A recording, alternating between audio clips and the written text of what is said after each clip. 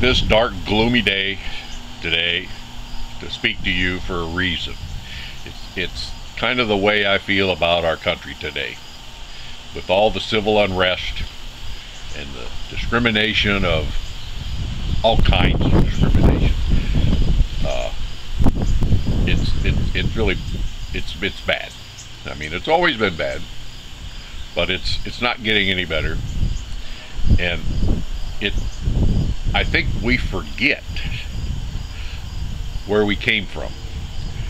We all came from God, who made one man, his child, and he gave that child something that's very hard to do for a parent. He gave him free will and freedom of choice, and that's a great thing. But it's hard to do for a parent to step back and let that develop, and he did that, and we took advantage of that, and we are a very diversified people now, and that's a good thing.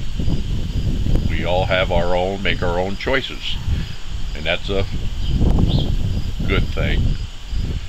We forget, though, where we came from, that we're all one, we're all the same, we all came from God, and it's only due to the fact that we have our freedom of choice that we have developed into the diversity that we are. Just as one example, some have hair, some don't have hair, but we're still all the same.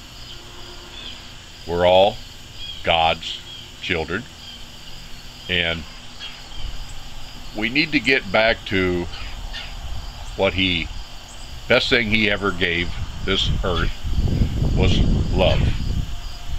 And we need to get back to loving each other. Back to loving each other right now.